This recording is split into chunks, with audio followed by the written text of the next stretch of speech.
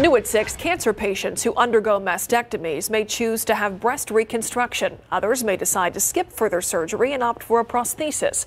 Ursula Perry shows us new technology is making breast design precise, faster, and much easier for cancer patients. Shopping for bras used to be a challenge for Helen Battaglia-Commodore, but that's nothing compared to fighting breast cancer, not once, but twice. First, back in 1986 at age 35. 10 years to that month in June 1996, it reoccurred in the same breast, and that was stage 2. So at that point, I opted for a double mastectomy with reconstruction. Infection after surgery meant the implants had to come out. Now, 20 years later, Helen is turning to new technology to redefine her shape. Picks up Soft stickers on Helen's chest and torso are the first step in a three-dimensional scanning process. I'm actually creating a virtual body cast. Certified mastectomy fitter Alyssa Lawson uses her tablet to record a precise image of Helen's chest.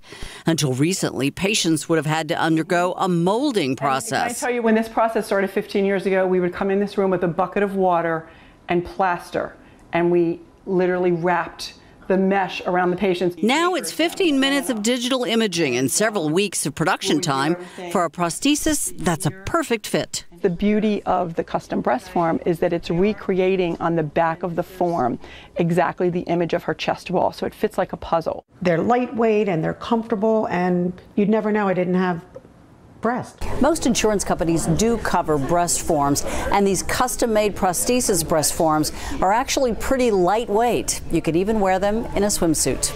Ursula Perry, KSAT 12 News.